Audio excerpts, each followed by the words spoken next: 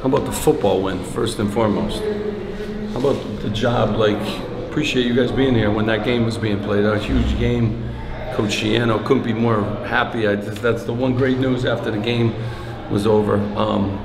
And I also, you know, Dick Vitale is a legend in coaching and in TV and in college basketball, and you know, just very thankful that Coach Pitino allowed, you know, this game to be for, you know, the V Foundation.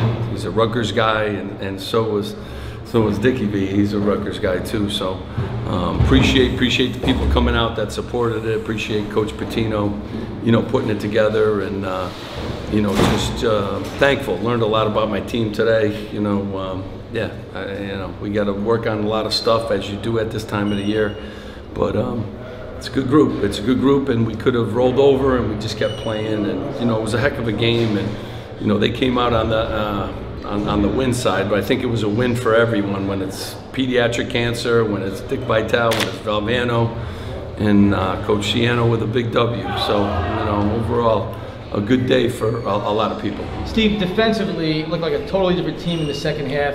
What do you attribute that to? Is that just early season, getting to know your team and getting to know themselves? Well, I do, and you know, attribute they were really good offensively. We turned the ball over a ton, so they got extra opportunities. You know, that's a good team. Those kids are all league players. You know, from all the different places. Siriano's big in the post. I thought we settled down. First game on the road too. Thought we settled down and you know, kind of played Rutgers basketball in the second half, and you know, again, a lot of new guys playing 10 guys, a lot of faces, a lot of lineups, and you know, we got to give them a Watt and Big E back, Emmanuel, but you know, certainly some positives, you know, here today for us. A lot of guys contributed. Gavin and J. Mike got their first opportunity, you know, to play live. Austin was getting healthier and better, so some good signs, you know, by a lot, but we got to shoot the ball better. We didn't make free throws. That's, you know, that's what you can't do when you play games on the road against a team like that. What do you think of JaMichael and Gavin in their first half? Yeah, I mean, good. I mean, they certainly got to get better, but you know, they play hard. You know, obviously they're good players, and so you know, they got to devour film now, and they got to get better. We got, you know, another one coming up, and then we got Princeton, so a lot of stuff going on. What do you feel like you could take away from that final stretch, the last 10, 12 minutes, where your guys are down double figures and then come back to, you know, take the lead and then force overtime? Yeah, I mean, I just think, you know, we were down 20 at one point, so to come back and tie the game a couple times, and you know, we just got some timely rebounds, a couple more free throws, but you can't put yourself in a hole like that either, especially when you're on the road. So I think we learned, you know, we'll learn a lot, take a lot from this, and you know, we're figuring it out too, just like, you know, Coach Pitino, I'm sure, is trying to figure it out. Cliff was playing an all Big East, big man, great battle. Thought he played really well. What did you take away from him on both ends? I mean, we need Cliff to be, you know, like that. I mean, he's so talented, and he gives us an anchor, obviously, in the middle, both defensively and obviously Siriano's a good player too. So he was tested tonight, which was good, and I think they both went at it pretty good. And you know, we got to get Cliff the ball more during stretches. That's certainly, especially when we're not shooting the three well. And you know, but Cliff's good, and he's improved, and he's going to have a heck of a year for us. How much mixing and matching were you doing, experimentation? Just how much were you trying things out versus trying to win the game? What was your approach? You're always trying to win the game, but yeah, you know, when the reason I like to play close scrimmages, because I like to try different lineups, and I like to do things like that. You know, when you open it up, it's different. So, you know, we got some pieces. I think we got a lot out of this, you know, scrimmage today. I'm thankful for, again, Coach Pitino, St. John's. Ton of respect for the program. Talented guys. They're going to have a heck of a year this year. You know, but you're trying to figure out your guys. You want to end, you know, like 10 guys got some minutes, so they got their feet wet, and I like the fact that. But yeah, it's a combination of both. You're always trying to win, but you're also trying to see some guys too, which I think. Steve, how was Mawat doing? Could you have played today if you had to, or was it? Yeah, we're not. You know, yeah, we're not ready yet to put him in the middle games. Okay. That's not where he is. He can play, but we're bringing him along at the right pace, and you know, hopefully hitting Big Emmanuel too. Hopefully someday. Thanks, guys. Take care, guys. All right, we'll see you. Thanks, guys. Hopefully.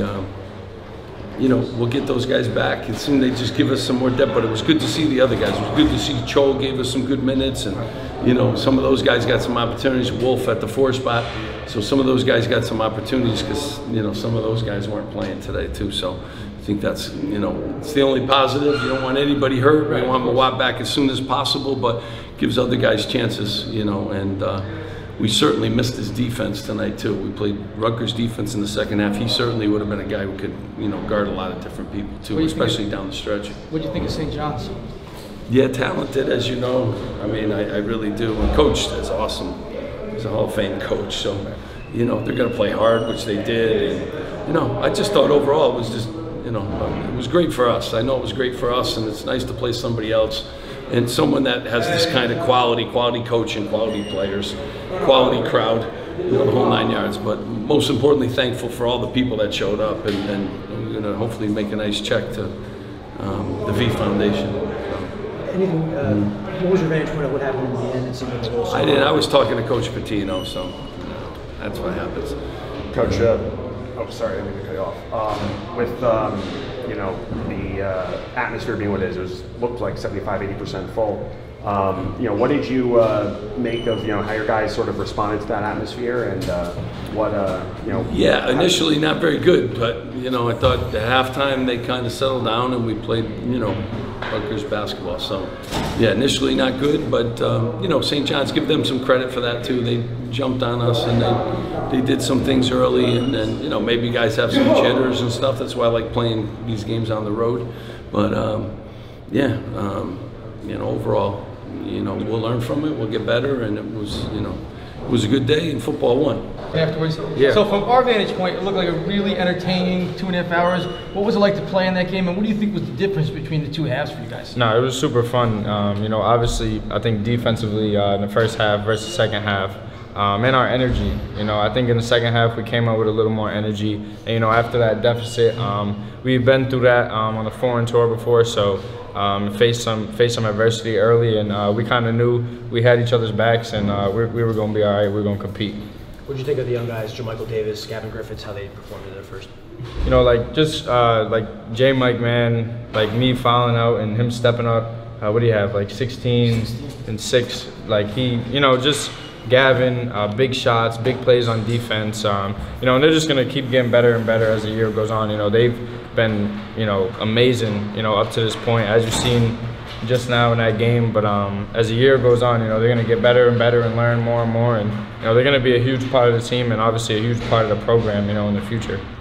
What was it like for you just being back out on the floor in a college basketball game? I know your last season ended early with an injury. What was it like just being back out there? It was fun, just to compete. Hit a couple shots, get some steals. It was fun, running around out there with my team. It was just fun to get back out there for sure. So Cliff is going against an all Big East big man in Soriano, and he played really well. What's it like? I know you played with him on the tour, but what's it like to have that kind of guy on your team in a game like this? Just super dominant, super efficient. The first half he was 3 for 3. Tried to get him some more looks down the second half. He's just a outstanding talent. He works super hard. Just how he plays, you can't really take nothing away from him. What did you see? I don't know if you were on the floor at the end of the game. It seemed like there was a little skirmish, some words exchanged. I guess, what did you see from your vantage point? I think it's, it's just competitiveness, I think, St. John's, they came to battle, we came to battle, and, it's just competitors, going at it. No, we talked a lot about the tempo for this team early on, St. John's pressing to their advantage. As the game went on, you guys were like finding your spots to run. I think you actually outscored them in fast break points. What did you think tempo-wise, what the comfort level was like for you and the other guards? Yeah, I think at the beginning of the game, just our preparation. We play full court man every day, but playing in an arena with opposing fans and a different team, different guys, it's a different it's a different feel, it's a different type of energy. So I think as the game went on, we kind of got used to their pressure and used to their pace, and we kind of controlled the game, I think, more in the second half as to our pace and defensively, offensively, what we wanted to do. I think as we go on, it was our first game. Right. I just think, adjusting to all those things, those in-game, sort of game within the game type thing. So, I think the pace was definitely good today for sure. And you know, with that run in the second half to come back, you guys were down 20 at one point, and you come back and force overtime. You know, going on that stretch on the road in really a regular season environment. What do you think you learned about yourself and about the team during that stretch? You guys were able to pull that off. Just, you know, Rutgers basketball. You know, adversity. We're gonna keep pushing. We're never gonna stop fighting. You know, that's the group of guys we have. We got 15 guys like that, and you know, we got coaches like that, and that's just the culture, you know, that Coach Pikes has built.